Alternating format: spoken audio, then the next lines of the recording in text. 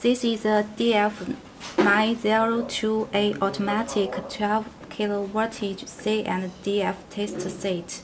Before we test, let's look at the panel. This is the ground socket. This is a communication socket. This is a printer. This is the LCD. This is the power button. This is the internal high voltage button. This is the external standard captive socket. This is the CX socket. It inputs specimen current for UST. This is the power socket.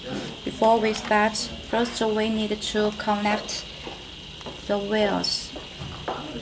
First, we need to connect this socket, ground socket, with the ground before we use. And then we need to connect the simple test with the high voltage socket like this, and the other socket like this. Then we need to connect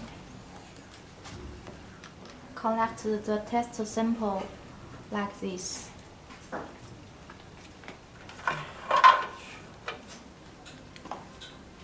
And then we need to connect this CX socket with the test sample like this. And that's all. All the connection wires are connected well. And then connected the power socket with the power. That's all. Press this button, this power button, to light up the screen.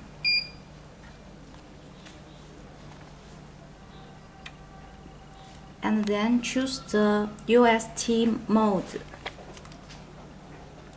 Then press the internal high voltage button to print the internal high voltage. Then choose the voltage you need, like this. Then press this key for a while to start the test, like this. And you can see the screen will display like this.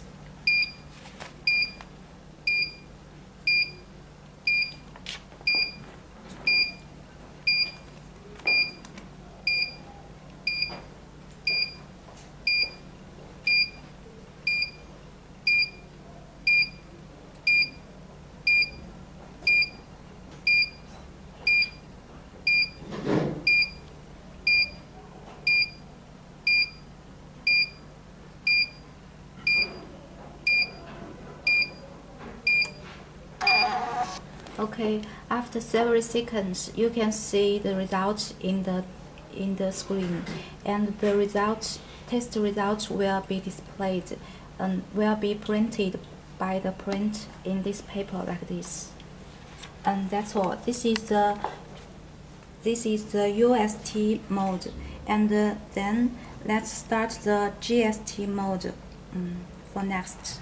First, we need to press this button to turn off the internal high voltage, and maintain these two sockets unchanged, and changed this socket connection like this.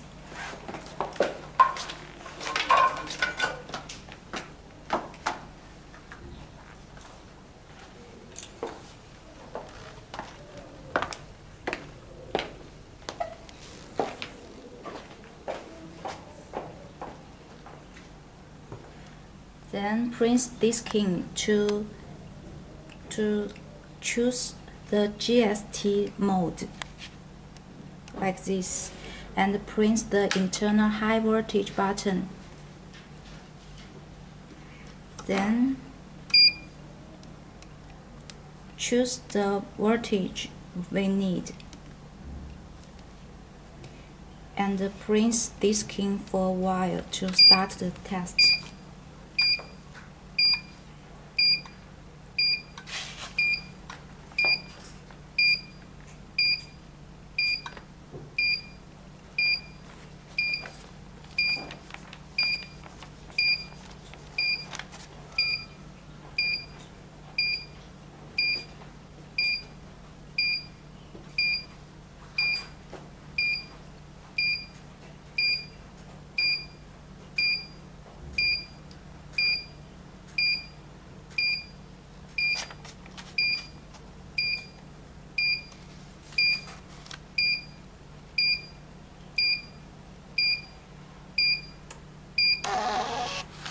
Okay, after several seconds, we can see the result is showed in the screen, and the result test is printed by the printer. You can see the result is shown in this paper, like this. That's all. All the spray operations are the. That's all. Then press this button to turn off the internal high voltage, and press the power button to turn off the power. Okay, that's all.